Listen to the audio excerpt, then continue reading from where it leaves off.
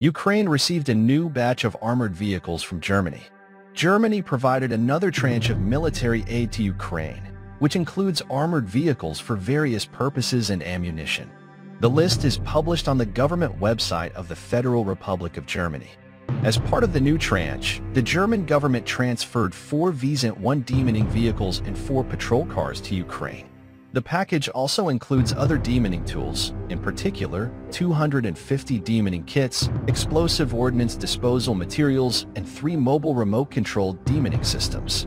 In addition, the new package included 147 night vision devices, 10 vector unmanned reconnaissance systems with spare parts, 12 SATCOM satellite communication terminals, and 22 drone detection and suppression systems. Also, as part of the aid, 14,155mm artillery ammunition was transferred. Wesent 1 is a tracked armored engineering vehicle based on the Leopard 1 main battle tank designed for demining. Her main desire is the creation of passages in the minefield. It automatically marks the demoned area so that infantrymen and other equipment can pass through it. The Wesent 1 MC is equipped with a 3.5-meter wide mine plow, a lane marking system, an auxiliary winch, and a 30-ton crane.